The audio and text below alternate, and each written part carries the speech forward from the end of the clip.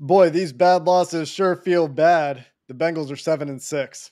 You are Locked On Bengals, your daily Cincinnati Bengals podcast. Part of the Locked On Podcast Network, your team every day.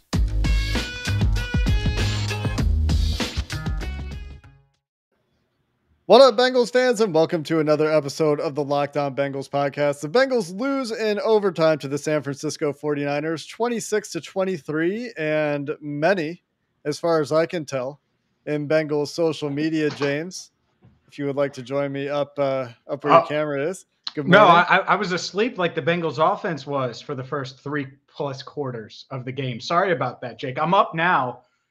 Are we down 2 scores? Okay, there goes the bit. He's Jake Liscow. I'm James Rapien. Welcome to Locked On Bengals. Go ahead, Jake. It's a good start to the show. A lot of Bengals fans, James, on social media are blaming coaching exclusively for this loss, or predominantly, I should say. And I think that we need to talk about that. But a lot to unpack here. The first half, disaster that felt a lot like what we've seen from this team lately, but it's always somebody new. And this week it's Darius Phillips and almost Stanley Morgan. I almost have to say something bad about Stanley Morgan, who went in as a kick returner. And it got to the point where Bengals fans were cheering for touchbacks on kickoffs because they didn't have to have a guy field a kick. But Darius Phillips, he has, according to every stat service I can find, he has 26 career punt returns before today. He had 1 muffed kick before today. Yep. And in the space of 4 kick returns today, he injured himself somehow. I don't know what the injury was, but he muffed 2 kicks. And he injured himself on the first one. He had 2 clean, fielded, kicked, one kickoff, 1 punt, and then he muffed another one. The second one was an absolute knockout blow. The 49ers were like plus 100 yards. They had 2 explosive plays on punts. And both of them put them, red zone fringe. And that's 10 points that, and we'll talk more about one of those possessions, but 10 points off of 2 muffed punts. And the Bengals scored 20 points. The 49ers scored 20 points in regulation. I mean, it's hard to look past that and say, yes, there were other issues for sure. But I mean, hard to say there's anything more pressing than Darius Phillips miscues today.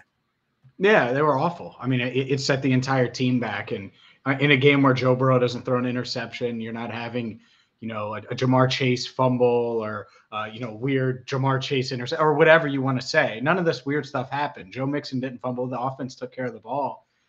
And then you have Darius Phillips suddenly has butterfingers. And then you don't have any reliable options, so you have to go to Tyler Boyd. I'm done with it.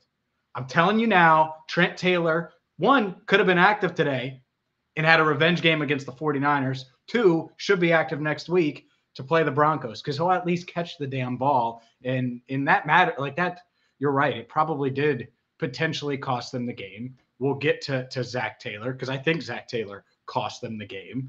And when you have those 2 things, miscues and bad coaching in critical moments, not the whole game, but critical moments, you're going to lose more than you win, especially against a team like the 49ers that expects to make the playoffs. Yeah, we can certainly spend a whole segment on Taylor. Maybe we'll do that segment 2 because there's some other things to this game I think we can talk about first. And a couple updates we should probably hit. Riley Reiff left the game. He aggravated his ankle injury, and that's why you saw Isaiah Prince going up against Nick Bosa in the second half, and that predictably didn't go great. The offensive line had its issues today, and it was everybody. Nobody could block Nick Bosa. Nobody, no matter where he lined up, and he moved around.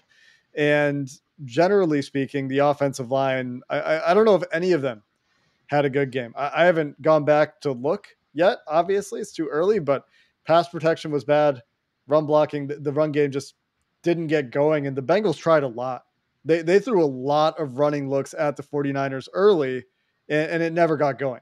And so they were in this unenviable position in the second half where they had to drop back pass to come back in a game. They were trailing by 11 at halftime.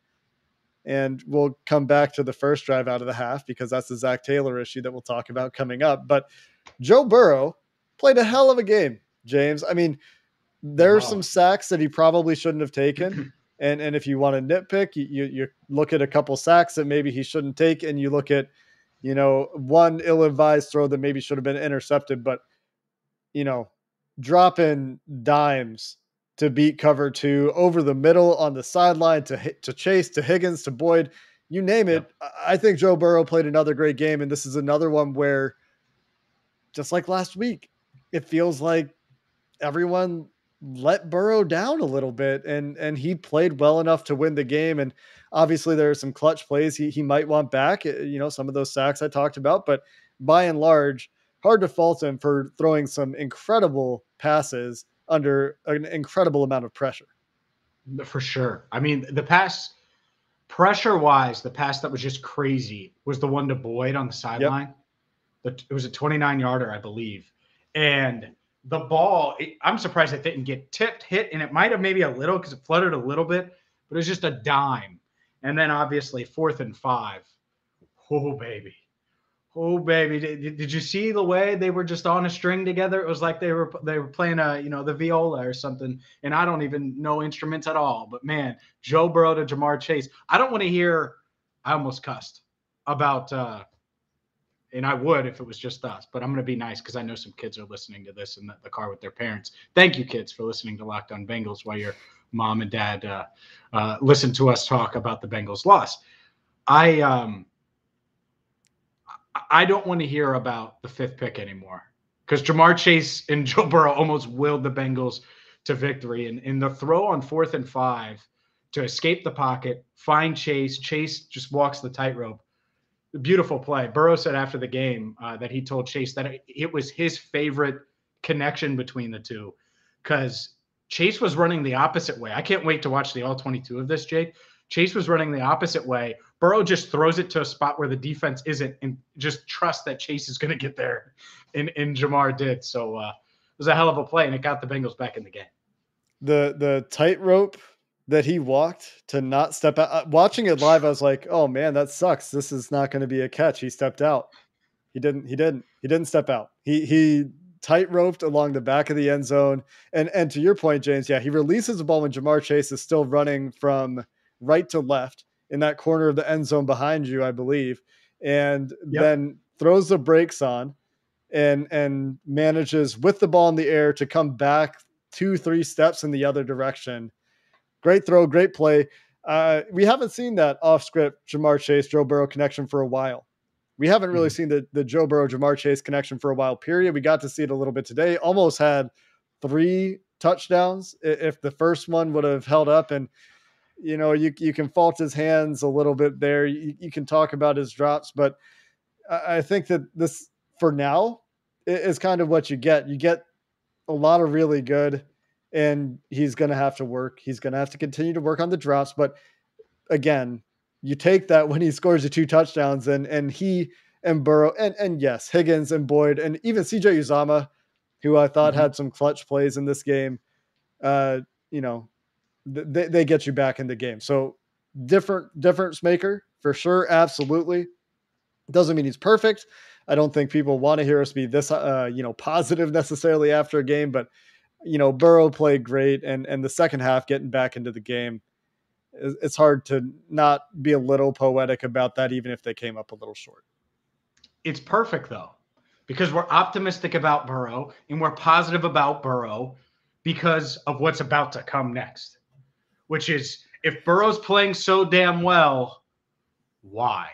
And we'll do that next. But man, doesn't this sound familiar? You've got one device that lets you catch the game live, another that lets you stream your favorite shows. You're watching the sports highlights on your phone, and you've got your neighbors, best friends, brothers, cousins log in for the good stuff. Well, I want to tell you about a simpler way to TV to get all the entertainment you love without the hassle. It's called DirecTV Stream, and it brings your live TV, your on-demand favorites together like never before, so you can watch your favorite sports, movies, shows all in one place. You don't have to juggle all of the remotes, all of the different devices, all of the different. Nope.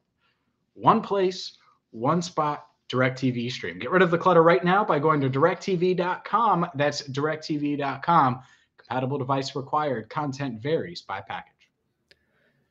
Stop me if you've heard this before, James. The Bengals killed themselves early in this game made a valiant effort to come back in the second half and ultimately couldn't make enough plays from the hole they dug themselves. I mean, how many times have we seen this in the Zac Taylor tenure? And I mean, you go back to the Cowboys game last year where they fumble on their first 3 possessions. We've seen it 3 times this year. The Browns last week, this week, just these turnovers that pile up. But the turnovers are only so much on the coaching staff. And you can make an argument absolutely that the Bengals should have benched Darius Phillips after the first muffed kick. I do wonder how many coaches across the NFL bench a punt returner after one muffed kick. I feel like, I don't know what his injury was, but I don't know how common that is. I do know that Phillips is not beloved by this coaching staff, and it wouldn't surprise me if he's not on this roster, quite frankly, at this point very soon. But I did have some specific issues with the way this game was coached, James, and maybe we should talk about those because it's not as simple as like they're not prepared and blah, blah, blah, blah, blah. I think that here's my 4 things, and you tell me what you want to add or argue with on this list. 1, I don't think they had a good plan to punish the cover 2 high or the 2 high safety shells that they faced early in the game. They tried to run the ball against it. San Francisco very quickly showed that they had an approach to defend the run. And I thought it took the Bengals too long to adapt. I think they kept going back to some concepts that weren't working. The most prevalent example in my mind is they kept running the draw, and it worked once out of like 4 or 5 tries in this game. I thought there were some kicking decisions that were questionable when the Bengals were 4th and short in the red zone, when the Bengals punted from midfield. And I thought that the first drive of the second half where they've run the ball 3 straight times after the first half they had, and the decision to run the ball 2 straight times down in the red zone in overtime were brutal. And those are my 4 big points when I say I have a problem with coaching. These are the ones that I isolate because you can credit Lou Anarumo for a lot that happened in this game. But when you look at the offense specifically, and even the defense later in the game when they started having issues containing George Kittle, there are some issues with coaching to talk about in this game. Well, I just want to go to the overtime. And there's, you're right. But overtime, first play, 1st and 10 from the 25 after the touchback. Huge moment, right? Bengals have all the momentum. They get the ball. They win the coin toss. The crowd's going wild. It's going crazy. I'm already starting to write the story. Oh, man, this is why you draft Ja'Marr Chase. The first play, they hit T. Higgins for 26 yards. Oh, my God, they're at midfield. They're past midfield. They're at San Francisco's 49. Then they run the ball. No gain. Then, holy smokes, they pass the ball. Joe Burrow, 23 yards to C.J. Uzomah. How many times do you think he passed the ball the rest of the game, Jake? 0. 0 times. 0, I believe. He passed the ball 0 times the rest of the game. Joe Mixon, right guard to the San Francisco 22. Then he ran off the left tackle for 3 yards, and it's 3rd and 3. Joe Burrow gets sacked. What are we doing? That's what I would be thinking if I'm Joe Burrow. What the hell are we doing? I'm balling here. I've thrown for 350, 2 touchdowns. Me and Ja'Marr are the reason we're back in the damn game and we have a chance to win. And you're calling 28? No way. It's not fake 22, 28, blast on 1, ready. No. Give the ball to 9 and get the hell out of the way because of Darius Phillips, the offense's inconsistency, all of these things. Joe Burrow had to put on the Superman cape and had to give another cape. They found a duplicate somewhere. So Ja'Marr Chase had to wear it. And they found themselves with a chance to win the game. And they don't give the ball to Chase, Higgins, Boyd. None of those guys get targeted after getting the ball within really close to the red zone. And ultimately they got it to the 19 before the sack. Like that to me is insane. And you know what it reminds me of, Jake? Because see, now we have a pattern. Against Green Bay, what did Zach do? He got all tight and ran the ball after Chase had that toe tap in overtime where he makes that crazy awesome catch. He got tight, ran the ball with Mixon. You know, we know what happened. McPherson missed the field goal.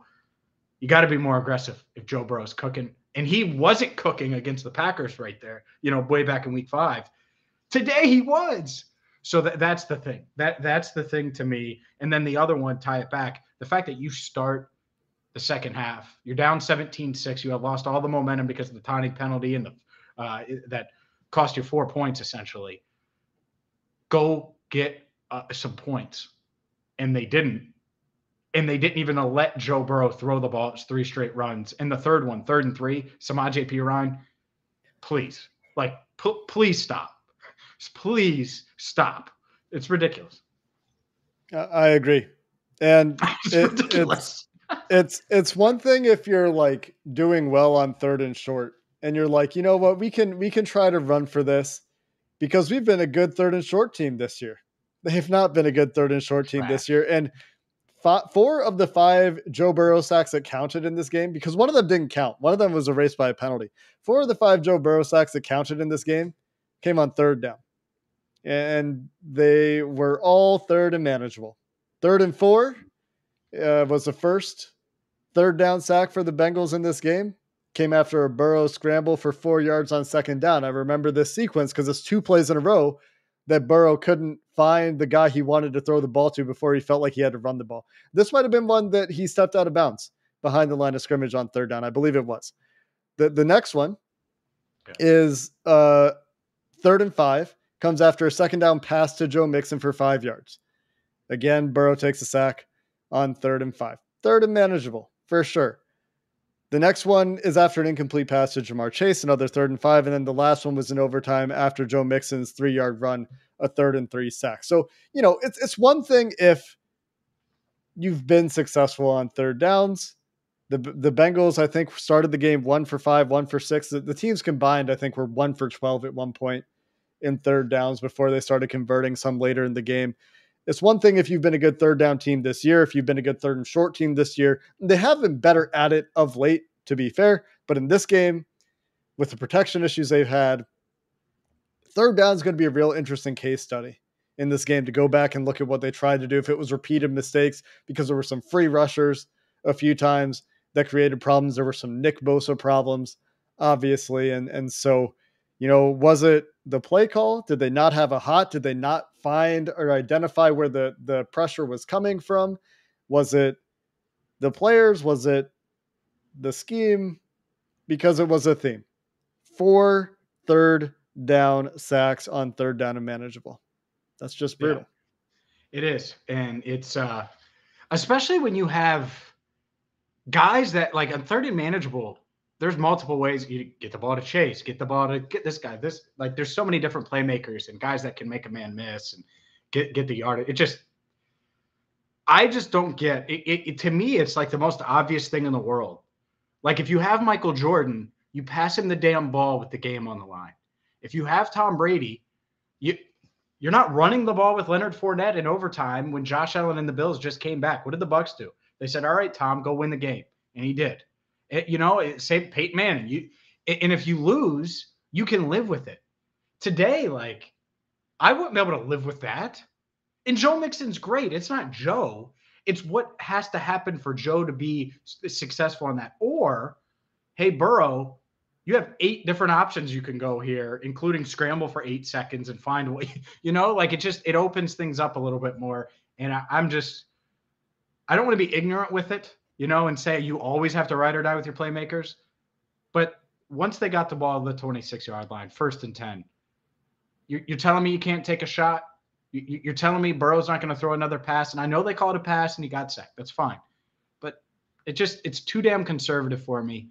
And that's an issue because this coaching staff hasn't coached in a ton of close games. They haven't won a ton of close games. And they have 13 wins in 3 years. This year, they're actually playing in close games that matter. And I don't know if they know how to win them. And their quarterback put them in position to steal one. And they were unable to get it done. It's just really frustrating because so many of the players played really well. And the defense, I thought, played pretty damn well against Kyle Shanahan's offense. I mean, we talked before the game. This is, I feel like, maybe the first 49ers win this year where they didn't score 30 points, right? Remember when we were talking about that, looking at their wins and losses? First to 30 wins. And this one, neither team got to 30. More to talk about in this one as we wrap up our review our post-game reactions of a disappointing Bengals loss to the 49ers coming up next. Maybe I need to get Zac Taylor on the Built Bar plan, because maybe that would have given, maybe it's just not a protein bar anymore. Maybe it's a confidence booster, or help get his mind right, or whatever the hell needed to happen. So he would put the ball in Joe Burrow's hands. I kid. But in all seriousness, Built Bars are the number one protein bar on the planet. I eat one every day, multiple times this week. I've been so busy. I'd eat 2 in a day. And it's like, oh, I'm having another Built Bar. It feels like a treat because they're the protein bar that tastes like a candy bar. They're covered in 100% chocolate, high in protein, low in sugar, low in carbs. Perfect for you, perfect for Joe Burrow, perfect for anyone, whether it's a midday snack, a post-workout protein punch, and anything in between. So check them out right now, built.com, and you're going to save 15% off with promo code LOCK15. So go there now, built.com, check out all of their different flavors. There's something for everyone at built.com. And right now you're going to save 15% with promo code LOCK15. I think all I've eaten today is a Built Bar. This episode of Locked On Bengals is also brought to you by BetOnline.ag, who still has you covered for all of the props, odds, and lines that you could ever want or imagine. Maybe Ja'Marr Chase's 2-touchdown performance puts him back on pace for Rookie of the Year after Mac Jones threw, 3 passes? You're going to give the Rookie of the Year award to a quarterback who won a game throwing 3 passes? Maybe you believe that. BetOnline.ag has you covered. Maybe you like Joe Burrow's chances for comeback player of the year after this game and his continued gutty performances, while Dak Prescott has some up and down issues in Dallas. Well, BetOnline has you covered there too. When you sign up today, use promo code LOCKEDON. You'll get a 50% welcome bonus on your first deposit. And if none of that sounds good, any other football, basketball, NHL, boxing, UFC bet that you want to make, you can place at betonline.ag, the fastest and easiest way to bet on all your favorite sports. All right, James, let's talk defense real quick. I thought that Lou Anarumo probably had a pretty good game. I thought they came out with a great plan for the 49ers early. Kyle Shanahan, wonderkind, got him a couple times, for sure. But I think that this defense, especially without Trey Hendrickson, without Logan Wilson, without Trey Waynes, without you name a guy, they're starting to be depleted. They're playing with 2 linebackers without Akeem Davis-Gaither. Mm-hmm. I thought they played really well, and I was really impressed with their ability to generate pressure throughout this game. Sam Hubbard, by the way, as our friend Brian Peacock suggested or intimated, had a pretty good pass rushing game. He had 7 pressures. At a 15% pass rush win rate on the left side of the Bengals defense. That's pretty good. Trey Hendrickson got a sack, extended his sack streak early in this one on a little beautiful stunt to neutralize Trent Williams, which I thought that throughout this game, the Bengals had some really nice pressure designs that involved some twists and stunts in the front. They got some pressure with BJ Hill, with Larry Ogunjobi, with DJ Reader, even after Hendrickson left. So I think they deserve some credit for that. I think that, Cheeto had a fairly good game. They did knock him for a touchdown at PFF, so there's that, but had a really nice pass breakup down the field. The safeties were involved on some plays where maybe it felt like they could make a play. We're going to have to go back and see the safeties on all 22. We'll see what's going on there. Well, real quick on the Jesse Bates had the game-winning interception, and he dropped it. He did. And so, that's a play. He's had an awful year for his standards, right? It hasn't been a good year. Make the damn play. Because if you make the play, those are the type of plays that get you paid. And he didn't make them. He made a lot of plays last year, but there were a couple interceptions that he dropped where they could have been game changers like that, and that was one of them. And we haven't seen many of them this year, but had a chance, and he let it slip through his fingers. Go ahead. No, you're right. It's tough to argue with that. That's one of the missed opportunities for the Bengals in this game, to go along with Evan McPherson missing a field goal from 47, was it? And that's a range of the field. That's like the only chink in his armor. It's his kryptonite, apparently, is kicking from 41 to 49 yards or 40 to 49 yards. That's where he's, I believe, after today, 5 of 8. And I think he's 8 of 9 from 50 plus or 7 of 8 from 50 plus. So that's an area of the field the Bengals don't kick from as much because they like to go for it in that part of the field, obviously. But an area of the field where well, not today, but generally this year. Yeah. No, I'm not knocking you. That's another thing that, Just looking at missed opportunities, right? Those two are big ones. The taunting penalty is a big one where you have a stop. And I hate the taunting rule. We talked about this before the game. Yes, he probably broke the rule. It's still a dumb rule. I just think it's subjective. I think it's not called consistently. And I don't know. It is what it is. I can see why it was called. I just think it's a terrible rule. I can't believe the NFL continues to stand by it. Yeah, we talked about it before the show, not the game, obviously. But yeah, to your point, I just want to clarify. People are like, what? How'd you see it? Oh, did I say before the game? Yeah. We didn't see this coming. I'll tell you that. Even though my prediction, I might be getting a beat on this team. My prediction was pretty close. And last week I predicted a wild game, Chargers, Bengals, and the score was off, but it's a wild game. So I might be getting there. But I'm not here to take a victory lap. I think the defense played well, but the problem is, and part of this is you don't have Trey Hendrickson. Who's your closer? You're up 23-20.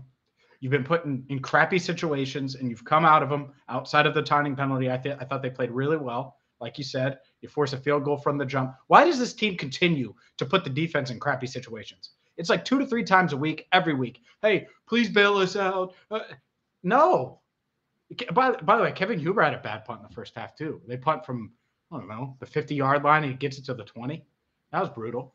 Bad special teams day for Darren Simmons' crew. But, yeah, the drive at the end, you have to find a way. And that's the part that sucks because maybe if Hendrickson is in there, it's a different story. And it was the Kittle show. George Kittle. He's a problem. And that's where the criticism might come up for Lou Anarumo is I thought he had a really good plan early in the game.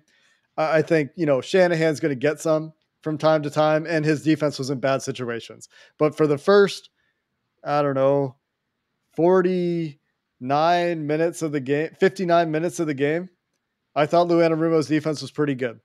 And then the 49ers go 10 plays, 50 yards in a minute 19 at the end of regulation to get a field goal that frankly should have won them the game in regulation. You can fault Shanahan for settling for such a long field goal attempt because I thought Gould looked pretty shaky before that kick in this game. Mm-hmm. Low kicks, wobbling in the wind. He was getting the job done, but I wouldn't have had a ton of confidence there. So I would criticize Shanahan a little bit for that decision-making. But the point I'm making about Anarumo here is, and I could be wrong, but I believe they went a little too soft to finish regulation and in overtime. And this results in Kittle finding space because Kittle's going to get his, but I thought they had done an okay job on Kittle for a lot of the game until kind of the end of the game when then he started clutching up and making some plays because Jimmy G played like crap. I don't think he's good. I think he played poorly, but this is probably the first game when the Bengals have lost when their quarterback had a better passer rating than their opponent, which was the case today. Doesn't feel good when your quarterback outplays the opposition, and the Bengals just could not punish Jimmy G for putting the ball in some precarious situations a few times. You're right. They didn't. And like I said, that Bates wouldn't change. They win in regulation if Bates catches that ball because he might not have scored, might have scored, but he might not have. But then it would have been like a 15-yard field goal, which would have been ultimately been probably a 26-yard field goal because we would have gotten a bunch of Joe Mixon handoffs, which I wouldn't have argued with in that situation, Zach. Right. But I will argue with him when it's 1st and 10 in overtime and the clock isn't an issue and you have the ball in the 26 and your quarterback has the hot hand. You know that on fire on NFL Blitz? Did you ever play NFL Blitz? Of course. You get on fire. You go to the receiver like 3 times or 4 times. He's on fire. That was Joe Burrow, okay? He was on freaking fire. And it wasn't just to Ja'Marr. The touchdowns were to Ja'Marr, but he hit Higgins. He hit Boyd. Anyways, I can't get over that part of it. And that's the thing. It comes back to this. I think my overall outlook of the team 4 months ago is starting to come true now. And it's not that the defense isn't better than I thought it was going to be. But if this team is going to freaking win games now, the offense is going to have to be good, really good and consistent. Not 22 points or 23 points like they have the past couple of weeks. 30. And if you're not there, it's not good enough. And sometimes it won't be good enough anyway, but that's it. And they should have scored 30 today, even with the Darius Phillips screw-ups. They didn't score in the third quarter. What the hell is going on? How do you go? You settle for field goals on 2 drives in the first half, and then you don't score in the third quarter. It's a hell of a hole to put yourself in as an offense. Too many empty snaps with the way some of these plays went in this game, and too many empty drives. Too many empty drives. Right. And one thing that really stood out to me when you reflect on the game is they've been great in and out of the half this year. In this game, they had a muff kick that leads to a 7+ point swing at the end of the first half, and they come out and go 3 and out in the second half. And this is an area where they have been great. They have won games in and out of the half. Not this week. They needed a couple more plays. They could have made them there. They didn't. And so instead, we're talking about a 26-23, settling for a field goal in overtime. Very unfortunate loss. The playoff road with Baltimore continuing to lose still exists, but remains challenging. Establish the run, Jake. Anyways, go ahead.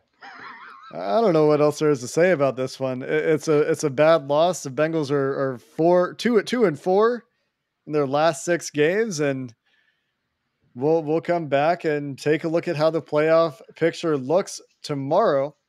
We'll get a film review after that, and then it's on to Denver. The Bengals open as 1-point underdogs. I believe I saw Jay Morrison tweet as they prepare to travel out west to Mile High for another 4:00 start. How excited am I? Until next time, Bengals fans, thanks for listening to the Locked On Bengals podcast, and have a good one.